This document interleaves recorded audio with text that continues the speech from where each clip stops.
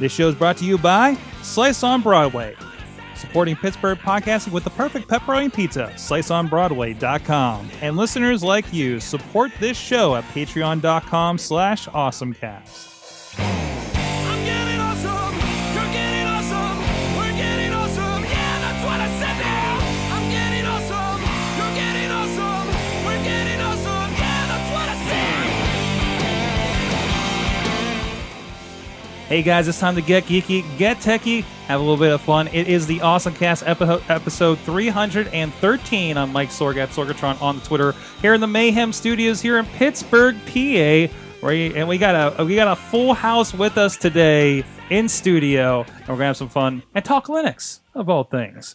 So first of all, with us in Studio A, he is John Chilla, chillatech.net. Yeah, over on the other set. I feel like I'm in like Studio A.1. Look, we gave you a proper mic this time. You did. It's great. I mean, it might look like it has a clown nose on it, but it's appropriate. Okay. You know, I mean, we're making it best. You know, that's what the Patreon's for. And also with us on the couch is full. Our friends, the yearly visit. I think it's your third year in a row you visited us, right? Yeah, I think Seems so. right. Yeah. And everything looks exactly the same as it did 3 years ago. Here.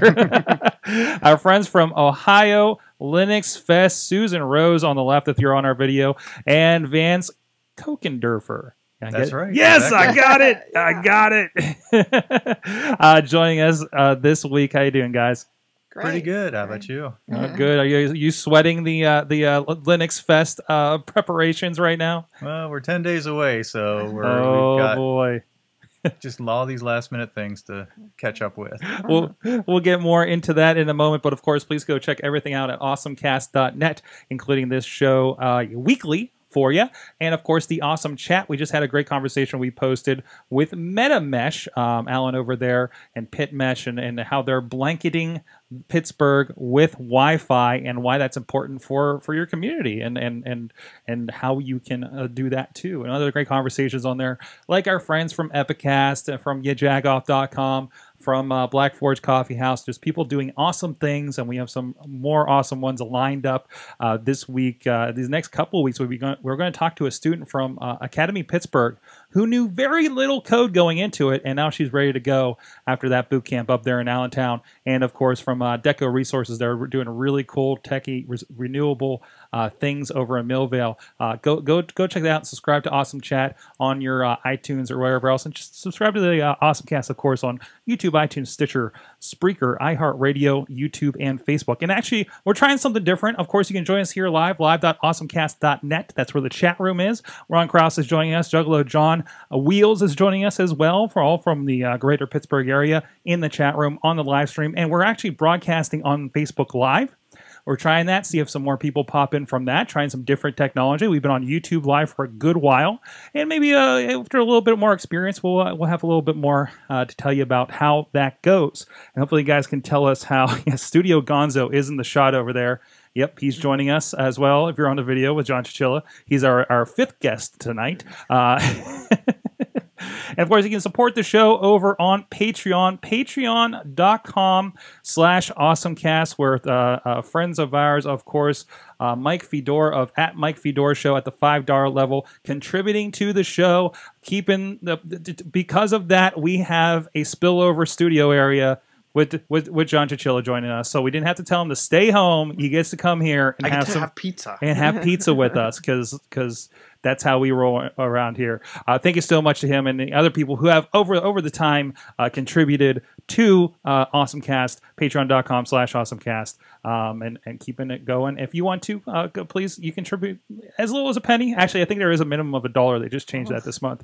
But we'll give you some heads up on some stuff coming up. A lot of fun stuff coming up for the AwesomeCast network.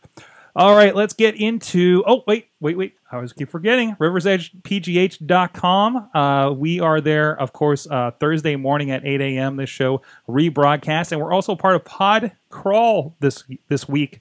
Millville, PA. There's a Pod Crawl with us, the Rivers Edge Network, some of their shows, as well as Yajagoff jump from bar to bar and listen to a podcast while you wait. Chilla's going to be there. Doug, our friend from Should I Drink That, is going to be there, rather appropriate since we'll be broadcasting from a bar. Go over to River's Edge, pgh.com for more information on that. And we'll be at the 9:45 slot somewhere along that crawl. So go check it out. We hope to see you guys out there. Let's get into our awesome things of the week. Of course, nothing more awesome this week than our guest joining us, of course, from Ohio Linuxfest, as I mentioned. How's it going? So first of all, for those maybe didn't catch you the last couple of years you've been on, some newbies maybe, what is Ohio Linuxfest? So Ohio Linuxfest is an event that happens every fall out in Columbus. This year we're going to be in, typically we've been in the Columbus Convention Center. This year we're actually going to be in the Hyatt Hotel, which is attached to the Convention Center, but that's going to be kind of nice, and it lets us keep things. There's going to be a lot less walking than there has been in years past, which is one of the complaints people have given us. But so we made some improvements there, and we're going to have a whole bunch of talks. There's going to be over 40 presentations that are going on over Friday and Saturday, October 7th and 8th. And we have several registration options, one of which is you can sign up and attend entirely for free. Name your own price. Yes. Nice. You can always throw us some extra money if you want. Yeah, and then there's the supporter registration and the professional registration, which is, a bit higher. Mm-hmm. And there's extra things that come along with that, like lunch and T-shirt and professional training as well. Yeah. The professional one is sort of we have some really good instructors that are coming in, and they're going to be talking about things like Ansible, OpenStack, setting up SSL, which is, having done it, is more difficult than it at first seems. And a bunch of different classes, so you get to pick one in the morning and one in the afternoon to attend. That's awesome. So I guess the usual thing is, we like to talk about, because I don't think people realize how important Linux is, and every day how much this is being used. I think when people mostly think of Linux, it's that thing that some IT guy knows about for some server somewhere that I never see, right? Which it is. Right, but there is a lot of day-to-day and a lot of more interesting uses that are being done with it. Like, what are some things that the day-to-day but more techie user maybe are encountering Linux in some fashion? Well, as you said, there's a huge amount of use on servers. Of course, every single Android phone out there runs on the Linux kernel, although it kind of gives you a different interface than you might see on the desktop, but it's all running Linux and other free software on there. So it really has taken the entire scale from running on these tiny devices all the way up to mainframe computers. We've got all sorts of IBM and supercomputers that are running on Linux as well. So in terms of a desktop, it's still probably a low percentage. I don't know what the latest numbers would be, but I use it every day as my primary desktop, and maybe more importantly, my parents use it every day. So it's not like it's something that is you need to be some incredible geek to be able to use, or be like me that squeezed Ubuntu on a pre-Intel Mac. Well, yeah, that's pretty impressive. That's a more of a project right there. But other than that, but no, yeah, it seems that it's becoming more prevalent. I know even on the tech shows that I listen to, especially like the ones over in the Twit network where they have people, just like the good old screensavers days, calling in with questions and everything. They're saying somebody was just this week, I think, on the new screensavers talking about, is this for me? How do I get into it? What version of Linux should I be using? And they had a good recommendation. Like, try it. You can dual boot. You can have both on your Windows 10 laptop, right? And as you find that you're more and more using the other thing, then you get rid of Windows 10 if you find that everything you need is there. And I think a lot of people don't realize that how much is just fine on there, right? Oh, absolutely. For the day-to-day user. And to be honest, you don't really even, if you want to use some of this open source and free software, You can if you choose. I wouldn't say I recommend it, but you can continue to use Windows. You can, run programs like Firefox and like the VLC Media Player and a bunch of other things that are applications that are free and open source software. Right. I mean, it's going to be. I mean, I find myself running into like the production side having problems because I'm a very Mac Final Cut person, right? Yeah. But so much or Adobe or something like that. But there are alternatives, certainly, if you're willing to look out for them. So. Yeah, media production's a little more difficult. There are options out there, and the caveat seems to be is who is behind it and who is doing the development, and if they have the resources to be able to continue it and kind of put that final polish on it. Right, exactly. So, what are kind of things that people can get into? What are your kind of tracks over there on Ohio Linuxfest this year? So we're going to have a whole variety of topics. So we kind of clustered them into a few different tracks. We're going to actually have a career track again this year. That's something we've been having the past few years. We'll have a few topics on sort of developing your own personal brand and trying to turn your presentation skills into basically avoiding death by PowerPoint is the topic, which can be pretty apt. We have a few other technical tracks that are coming in. We have one that's on virtualization and cloud computing, so we'll have stuff about OpenStack, KVM, Juju, which is a new thing that Ubuntu and Canonical are doing. We've got a whole scaling track, which is kind of, how do you do your operations on a large scale? And so you have things like MySQL replication, and we actually have a couple of people from Facebook that are going to be coming and talking about how they operate some of their things on free and open source software at that massive scale. So a little bit of everything. I mean, the Juju is something I hadn't heard about. Mm-hmm. So this is the kind of the Ubuntu cloud computing initiative. It looks like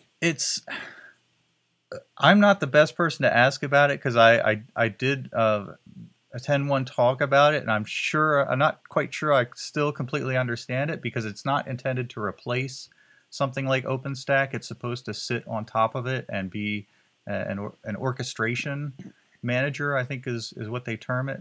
So I still don't quite have an understanding of it. If you go to this talk, you will know a lot more than what I do about Juju, because I still haven't quite grasped what exactly it's about.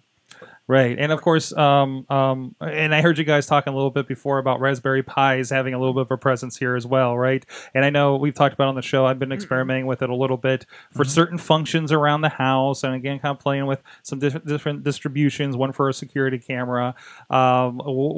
After the last few years, we're up to like the third iteration of Raspberry Pi Zeros. They're like $5 or something out there. What are you guys seeing as that kind of, is there like a growing presence year to year as more people are discovering this as something that can get things done? It's something it really is attracting a different sort of audience than maybe we've had, because it allows you to actually interact with the physical world instead of just being limited to, okay, I'm going to develop this software and maybe it's going to run on a website or do whatever. We can actually have things that maybe operate robots or, are hooked up to sensors like cameras or temperature sensors, monitor your beer fridge to see how cold it is. That kind of the important stuff. Exactly. You gotta keep that stuff under control. So we're going to have somebody who's going to give it a talk on basically looking at the variety of options, because there are a lot of different devices that are available out there now, and going to kind of review what are the strengths and weaknesses of the various ones. And then, as Susan, I think, can maybe talk a little bit more about, is the giveaways are going to be, we're going to have a group of podcasters there who are going to have a little area in our vendor expo. Yes. I just wanted to, was listening to Vance and thinking about all the things that I wanted to add in there is in the Internet of Things. the Linux is embedded in a number of different things that you don't even know about. It might be in your washing machine or in your coffee pot or something. There's lots of small Linux programs that are running out there, but it's really interesting that there's been cross-pollination with open source software and open hardware, and trying to keep the hardware open enough so the hardware isn't proprietary, so that the open source software can run on it. And one of the ways to do that is, of course, build your own devices. And the thing that I really like to see is, especially with young people, is to be involved in the maker movement. And Ruth Sully was one of our speakers a few years ago, and she was saying that when she was a kid growing up, it was like, oh, cool, how can I make that? So I think if we kind of instill that in our kids and show them these Raspberry Pis and everything else that they're doing in the maker community, and bring them on board as part of the free and open source community, software freedom community, it's just like peanut butter and jelly. They were just meant to go together. So talking about community, I'm the social media community manager for Ohio Linuxfest, and I just wanted to mention that this is our 14th year, and I think there's a number of people that have been there every year, including my daughter, who's Bethlyn Eicher, and she helps run the Ohio Linuxfest. But the very first year it was held at Ohio State University campus, and it was a statewide lug meeting for Ohio, for all different Linux users groups that came there, and it was so good that the next year she volunteered, and the next year she came back, and pretty soon she was pretty involved in it, and I got involved in it too, and it's been a really wonderful experience, and it's a community that is like a coming home every year to this community. We get to know each other over the course of the years. You get to know the volunteers that come back, continuously. And we have a lot of social things going on in Ohio Linuxfest too. There's on Friday night, there's a happy hour that is sort of right after the keynote and before the Birds of the Feather groupings, which are on Friday night. The Birds of the Feather are really great because that's where people can really network and really throw up their own little group to discuss the topics that interest them the most. And then on Saturday, there's the after party. And, oh, geez, what else? There's the dinner with the keynotes. There's, so many ways to network and to feel the love, actually feel the love of freedom, of software freedom and hardware freedom. And I think that's probably what keeps bringing me back as well. And like I said, it's not just the people that they're diehard into this. People are kind of more enthusiasts for it, maybe using it for a device or two. Check it out and see their alternatives. I think that's pretty cool. You talk about the career track. Is there like a beginner track? Is it set up in tracks? So there's like a beginner, intermediate, advanced, or is it kind of choose your own adventure? Or so what we do is we get proposals. We put out an open call for proposals. So we get a whole bunch of things come in, and so when we are selecting those, I try to organize them into sort of tracks. They're not planned out that way necessarily, but I've tried to organize them so the career track is one that's actually planned out specifically to relate to career skills, and it's something that we've been doing for the past 3 years, something like that, and it's been reasonably popular. So we felt like it's something that is useful to people, not just to get technical information, but maybe get a little some soft skills as well. Cool. Awesome. Right. So actually, this year our theme is entrepreneurship and innovation, and so the career track plays heavily in that. But actually, the whole conference is about is about your career, because networking with others that are in IT and programming and things like that is a great way to move up in your career. And also, so for example, if you want to move into a job about cloud computing or there's a cloud track, there's a virtualization cloud track. So if that's something you want to do, you jump into that track. Or there's a scaling track. So I mean, there's ones that are more developer oriented and ones that are more sysadmin type of oriented. So it can help you kind of taste the flavor of different careers within the world of computing. And that's even without it being, the year for entrepreneurship, careers, and innovation. So that's good. Vance, did you want to tell them a little bit more about what the keynotes are talking about? Sure. So we have 3 keynotes that we're going to be having. One of them is going to be Ethan Gallstad. He's the founder of Nagios Enterprises. So Nagios is an open source project which is involved with basically monitoring. So if you have 80 different servers running 120 different services on there, this is one way for you to keep tabs on all of them and get alerts when things aren't functioning right. And it's been around for a while. So he's going to talk about not so much his past experience, but why you should be the next tech entrepreneur out there. So that'll be Ethan's. And then we're going to have, interestingly enough, a father-daughter team. Joe Bourne, he's a guy who's been involved with startups for about 25 years. And he was involved with a company called Neuros that made media centers that ran Linux.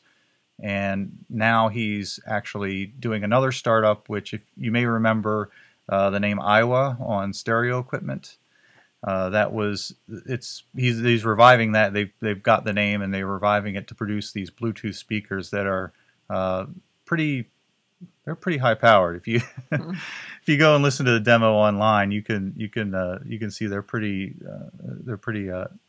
interesting. So and then his daughter actually was involved with designing a cup that was to be usable with people who have like Parkinson's or some other sort of motor control issues, and it's a tip resistant cup. And I see you have the screen up there right now. So yeah, so she started working on this when she was 10, and she came. Wasn't it because her grandfather? Yeah. Somebody. Yeah. There was someone in the family that really needed. And so she came up with the design, and then she worked with her father to help crowdfund it. And at this point, they've made and sold tens of thousands of these cups, and I think they have a ceramic version and a plastic version. And then our third keynote is going to be Catherine Devlin. She is someone who, if you've been to Ohio Linuxfest before, she should be very familiar. She's one of the outstanding speakers. She's been probably 10 times she's given presentations, and very involved in the Python community. But now she works.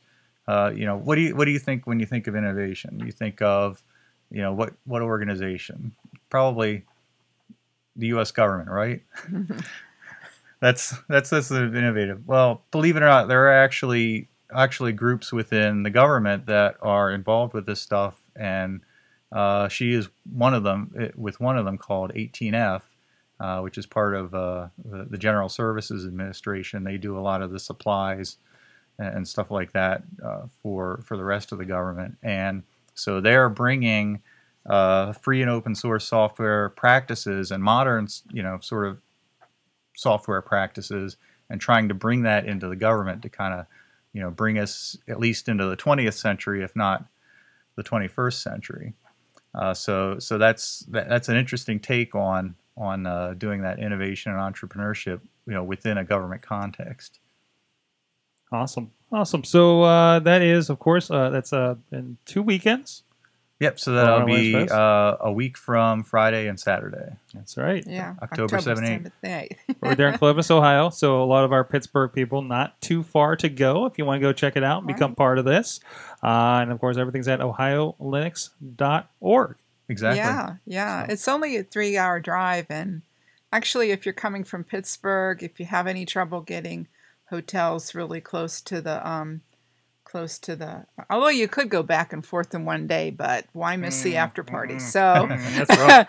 That's rough. So if you have any trouble getting a place downtown, actually along the way back to Pittsburgh, there's Reynoldsburg and Newark, is it Newark? And Reynoldsburg, and which is about 30 minutes out. It's sort of like driving to Monroeville, only you're on your way home anyway.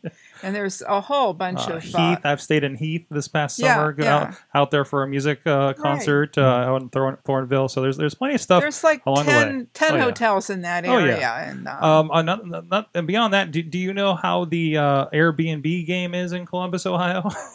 I have to admit, I have not checked that. So yeah, if you get on there, you might be ahead of the game. I'm actually searching right now to see how it is. Actually, I think there is a lot because I was looking for Airbnb as a possibility when I stayed out there for the concert, but we were too far out of town, really. And yeah, there looks like there's a good bit going on here, actually. So you can Airbnb that pretty quick. So definitely worthwhile. I've done a few Airbnbs and they're fantastic. So yeah, actually pretty cheap, $35 a night, $50 a night. $38 a night. There's some good options out there. Probably better than a hotel, actually. So if you want to go fully techie on this, you can rock the Airbnb too. So all right, thank you so much. Can I say something else? Yes, that Vance says something like there were 44 speeches. Like, how do you get 44 speeches in such a short period of time? There's 6 tracks that are running simultaneously on Saturday. So I mean, at a name your own price admission, this is the best show in town. How can you go wrong? It was 6 tracks going at once. There's going to be something that you like there. And even if there's somebody that you've brought along that's like maybe a little bit bored, maybe computer isn't quite, what they their cup of tea. There's the food court that's right attached there in the Hyatt. And also about a block and a half away, there's a place called the North Market.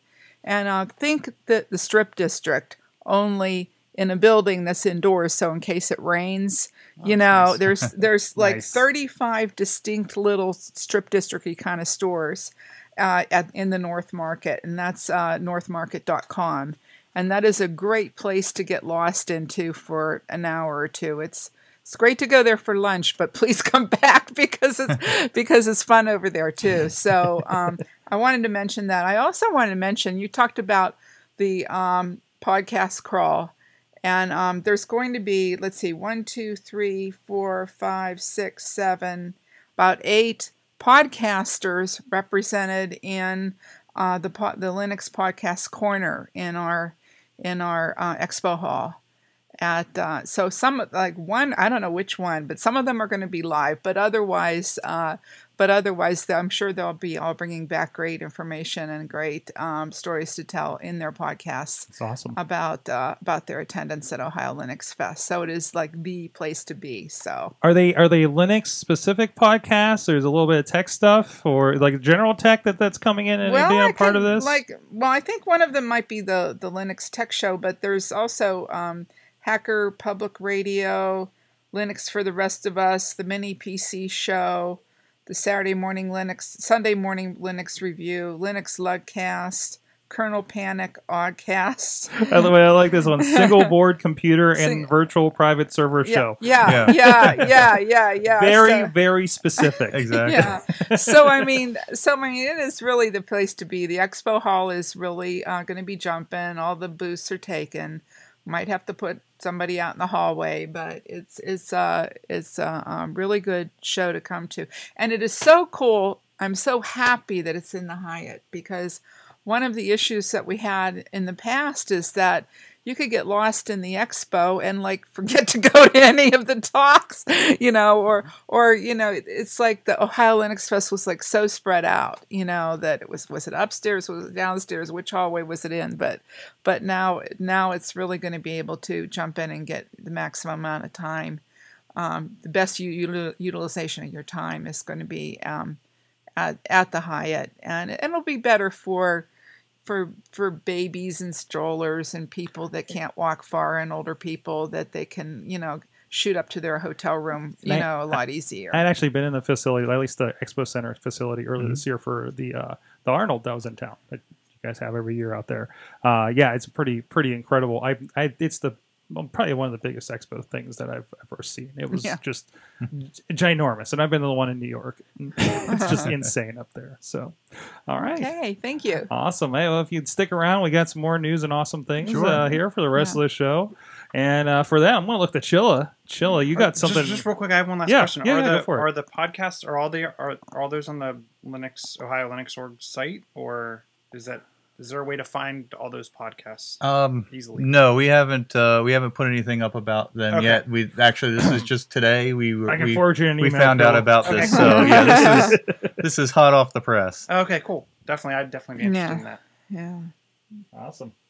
All right, Chilla, you got so it looks like something I might be recommending in my next intro to podcasting class. So you want? Well, let's hold the phone on the recommendation. No. So and I think we talked about Blue We talked about Blue very briefly. I think somebody was using a Blue microphone. I was just using one yesterday. The Snowball? The Snowball, yeah. Okay. The Snowball, Yetis, that's usually what I recommend for new podcasters. So Blue's come out with a couple microphones recently, and one most recently I saw announced today is their Blue Raspberry microphone. Not the color blue, but the company blue, and then the mic has a red. Not to be confused with Raspberry Pi. Yes, not to be confused with Raspberry Pi. Since we were just talking about that, no relation, I'm sure. The thing that caught my attention quickly was the device is both USB, so it works with pretty much any computer. I'm sure Linux as well, and iOS. So I thought that was kind of cool. The other thing that I really liked about the device is that it actually came with its own attached stand and kind of folds up compact.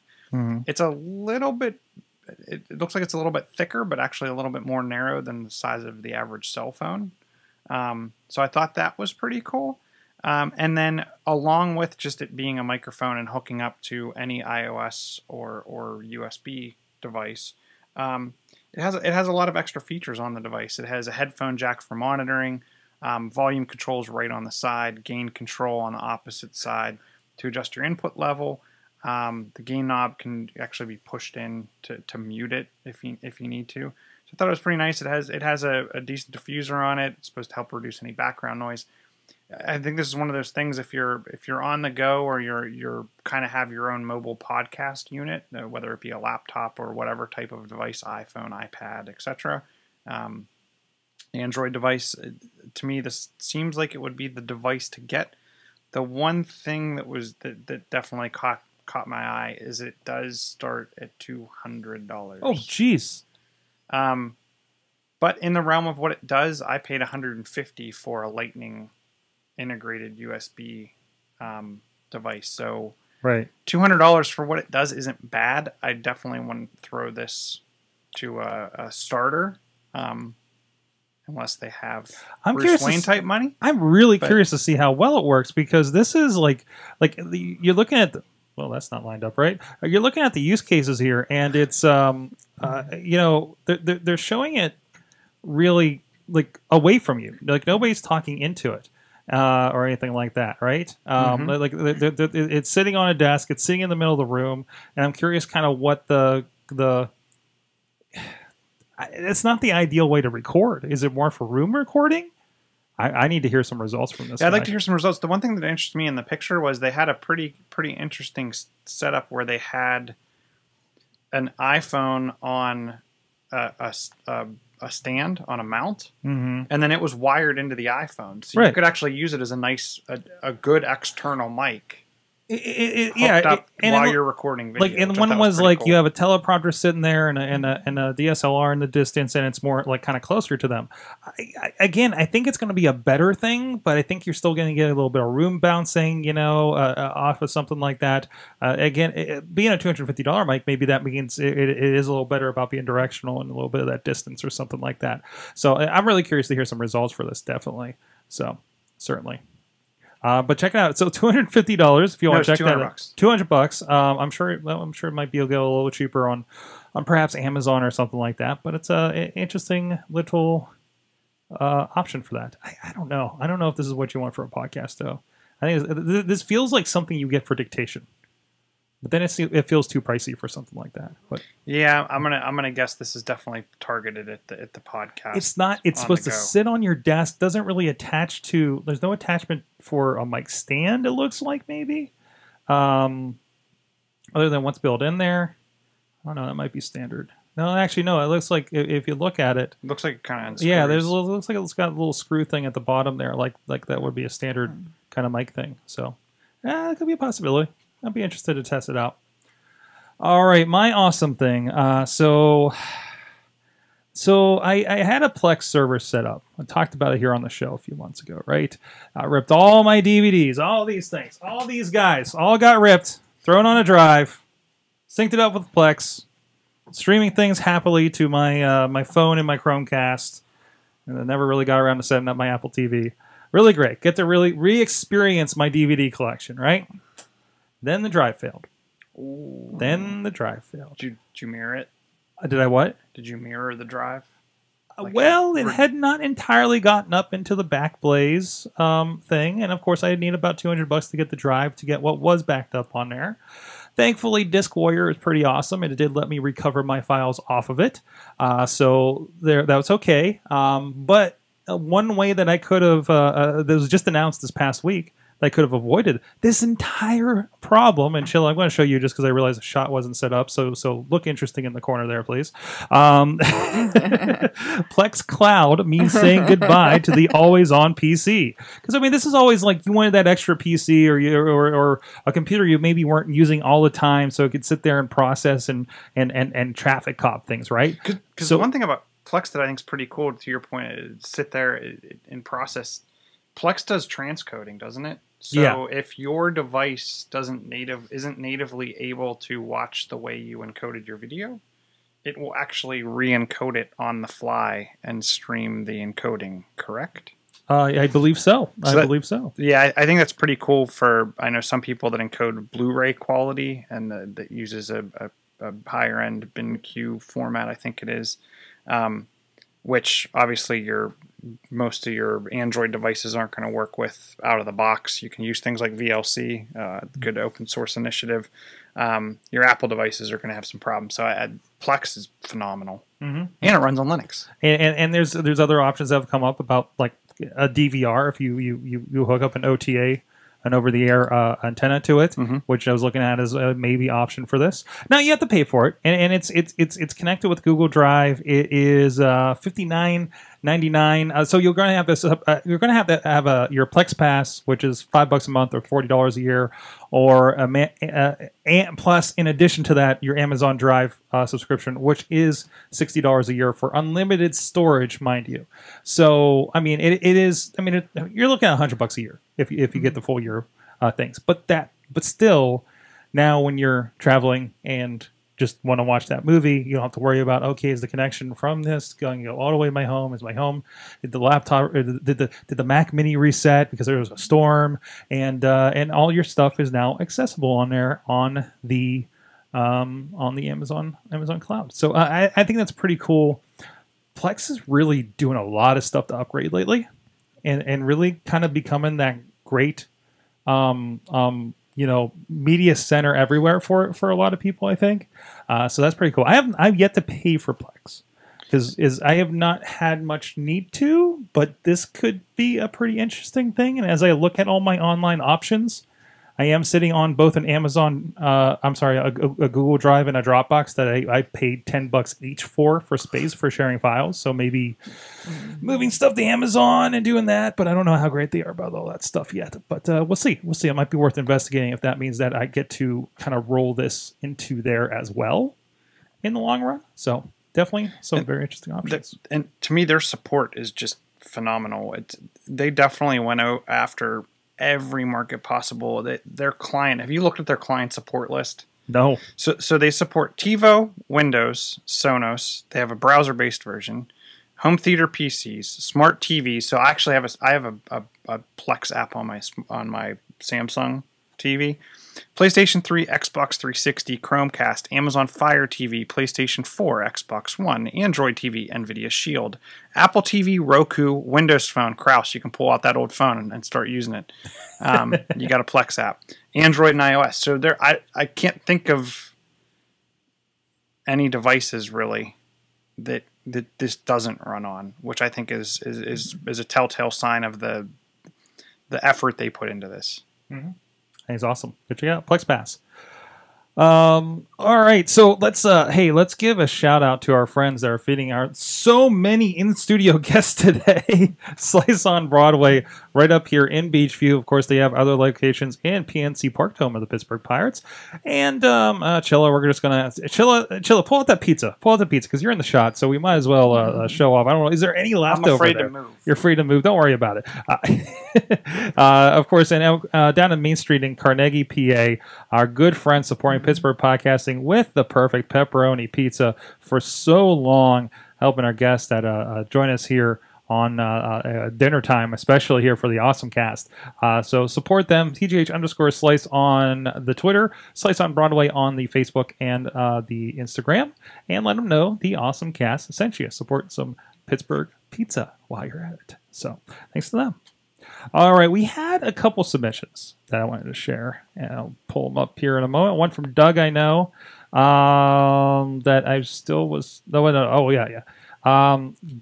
sent us Feild Trip to Mars, the first group VR experience. Haven't dove entirely into this, but I don't know if you can look at it in the chat as well, Chilla. So I think I saw a story breeze by me. I'm waiting for the thing to load. But yeah, a big VR experience that... Yeah, I'm going to go to you, Chilla. You're going to go to me? I'm going to go to you, Chilla, because that's what I got. But no, this is the first-hand experience of what it would look like to be on Mars, kind of 3D, in 3D, in VR, that they're letting students get into. So it's pretty cool. There's a little bit of behind the scenes there as well. No, that's pretty fun. You can go to fieldtriptomars.com to get the video about what exactly they're doing on there. So this is whoa, that's awesome. Are you seeing what they're doing there? Where it's like overlaid onto the bus windows. Yeah, that is awesome. So it's built into the bus. You're using these are they clear glass? It looks like. Well, I can't imagine they're totally clear, but I think they give you the feeling that it's clear. They're those you're looking out. They look like they're the see-through. They look like they're the see-through LCDs. Yes, like the Samsung ones. I know some people were working with that we've talked about before, like for the pop machines and everything. But yeah, that's pretty cool. That is phenomenal. And I want one of those buses. And the bus is like seriously driving around. So like in real space. Oh yeah, this is that glass technology I've seen before. Yeah, because what happens is when you turn on, when you electrify these panels, these glass, the windows in here, they become opaque, and then they're able to, of course, do the video on top of it as well. So how much do they cost?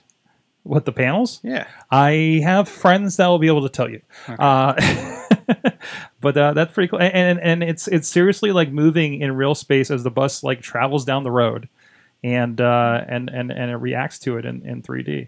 So definitely go check it out. Fieldtriptomars.com. Thanks to Doug Durda, shouldidrinkthat.com for sending that along to us. All right, and we had another one come along here from Juggalo John. I didn't get into this. I went to download it and I haven't been able to boot it up yet. It's called the site is becandid.com. There's another app. And let me get over to what he describes it as.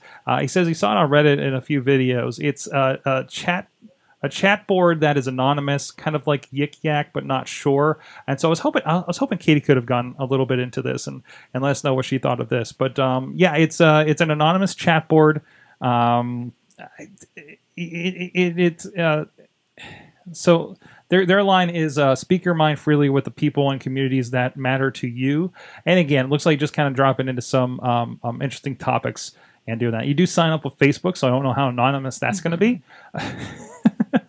So, but yeah, it looks like again, kind of a disjointed way for you to let us know what you really think, because that's what we need more of here in this election season.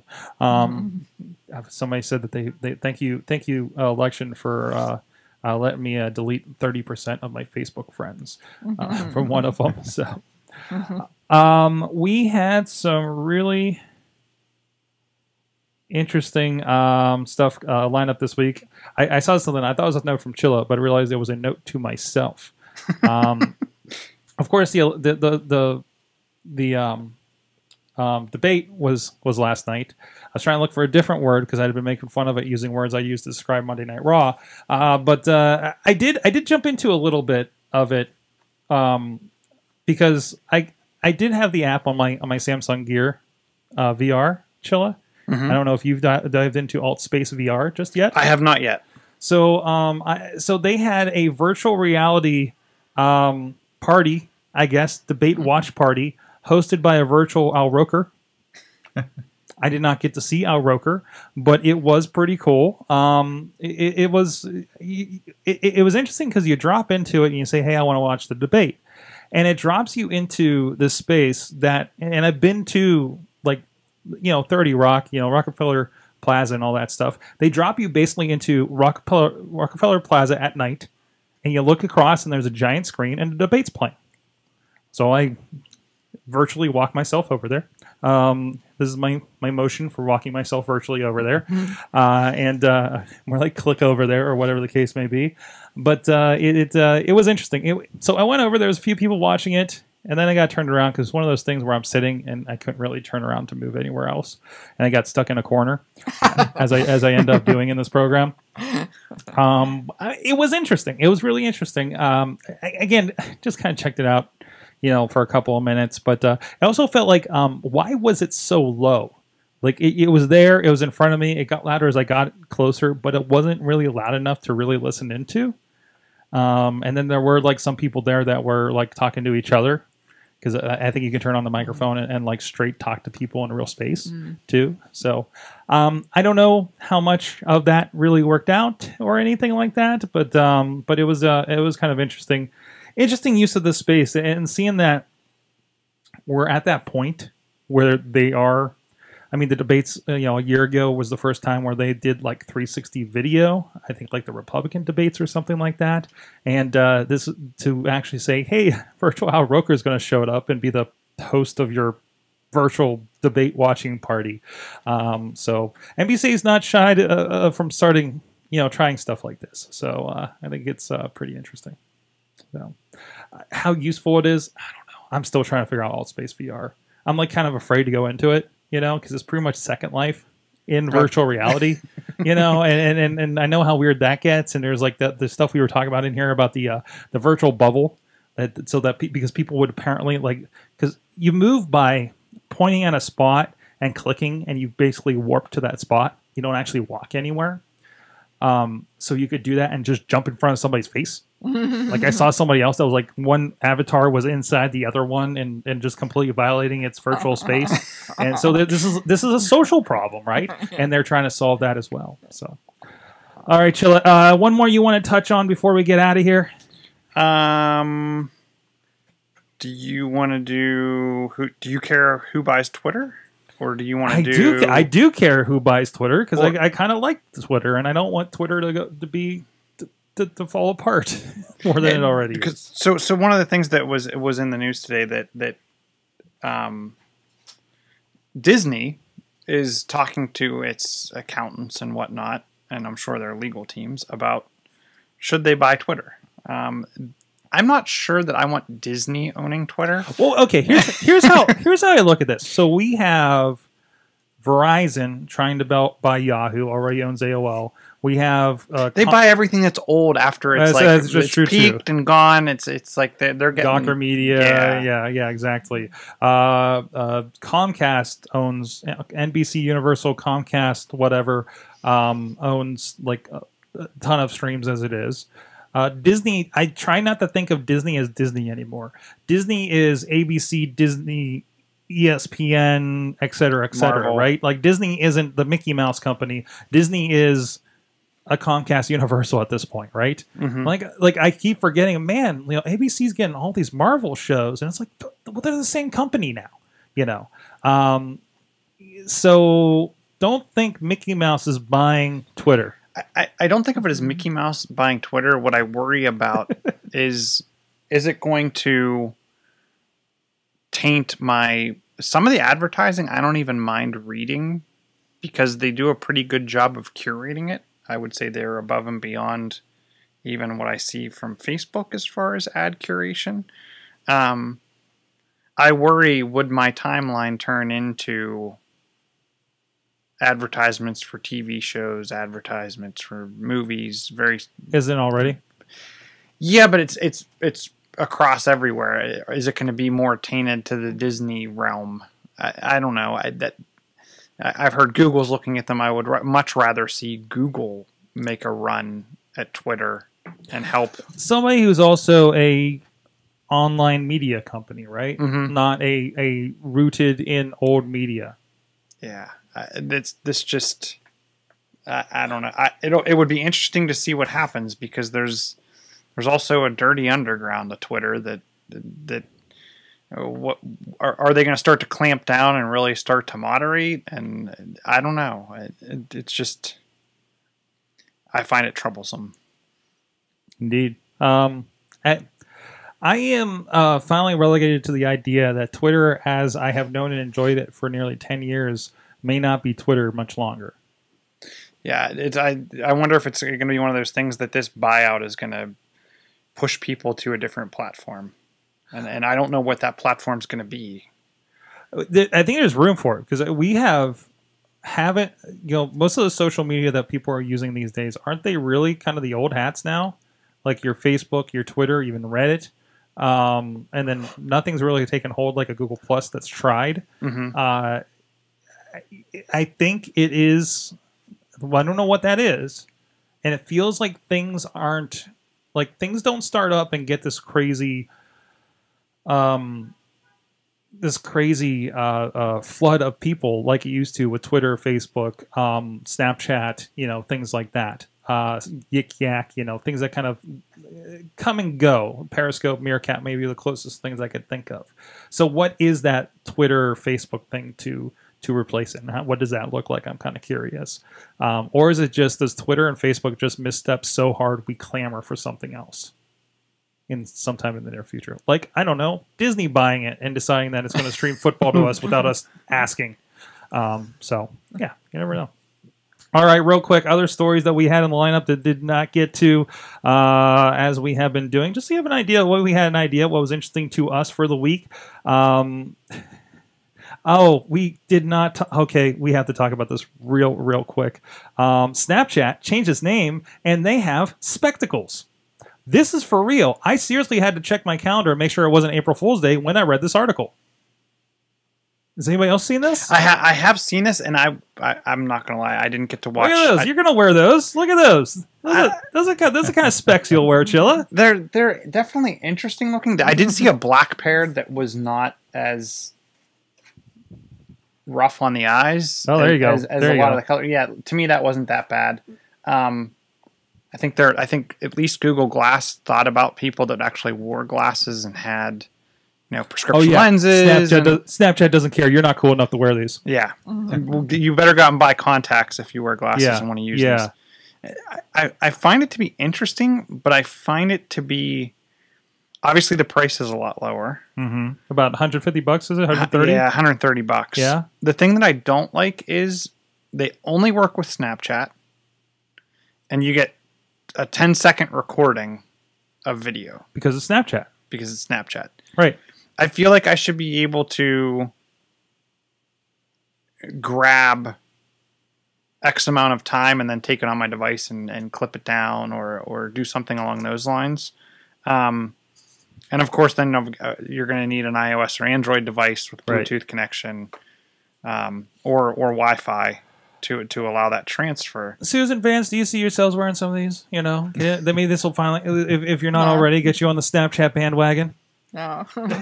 Yeah, that's not quite my fashion sense, I don't think. That's who should buy Twitter. Snapchat. You know, actually, if anybody, maybe. I don't know if they have enough money for it, but I have a feeling that price tag has been going down and down. So I think it's interesting. It is kind of like the mini Google Glass idea. It does one thing. I don't know. I'm kind of curious to see how people react to this. So, by the way, Snapchat changed its name to Snap Inc. in the process of doing this. So, okay. It's one way to monetize, I guess.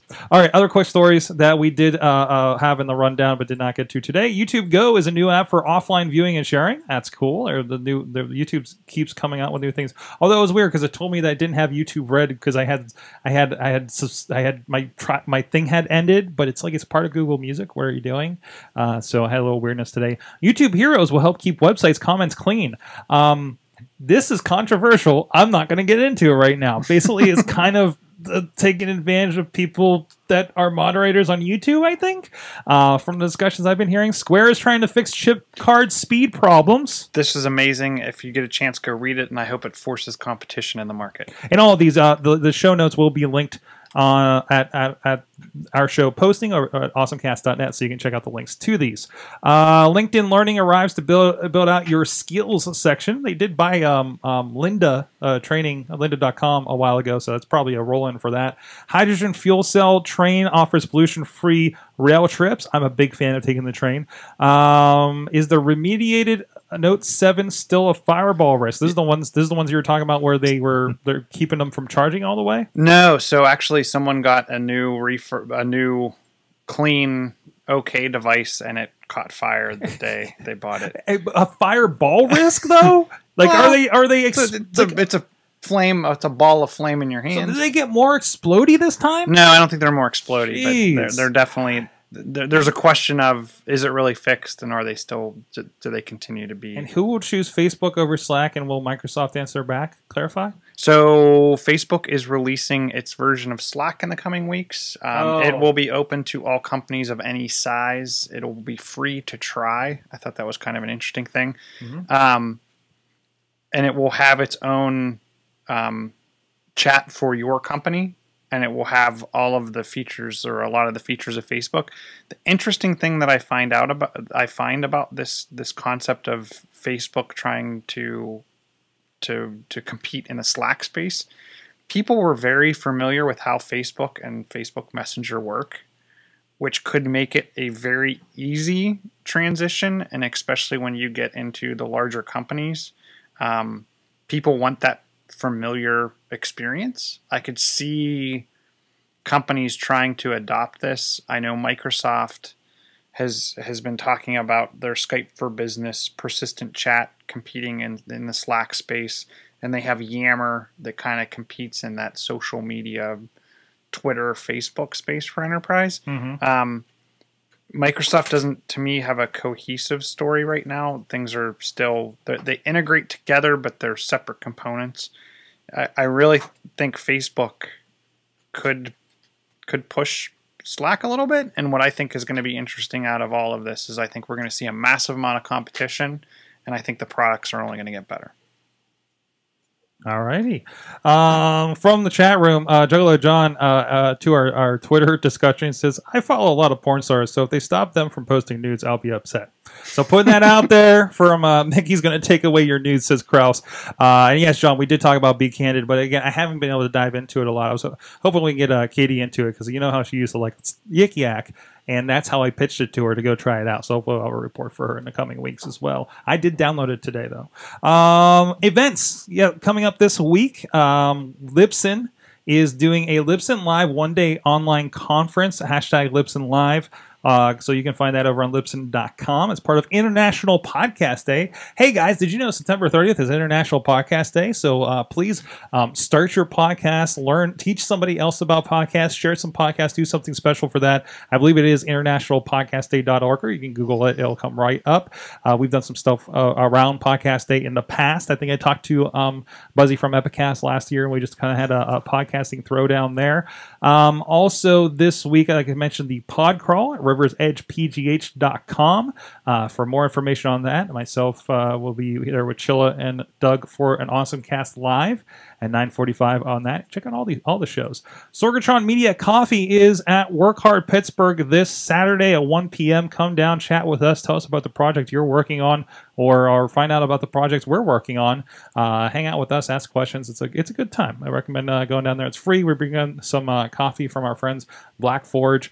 Free coffee, free chats, and Chilla and I may be playing on the green screen afterwards. So you might be, if you want to, you can hang out and watch us work on that as well. So I think that's everything. OhioLinuxFest.org. Of course, thank you so much, Susan and Vance, for joining us once again. Our yearly connection. It's always great to be here. Thank you so much. John Chilla at chillatech.net, at Chilla on the Twitter.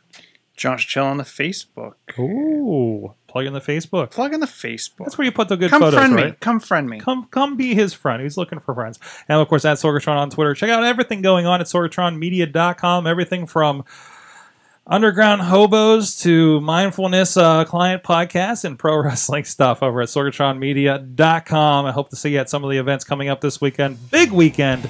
And of course, please go out and join our friends over at Ohio Linuxfest coming up here in Columbus next weekend. Thank you so much, everybody. Thank you to our awesome co-host today. You have been our awesome audience. Have an awesome week.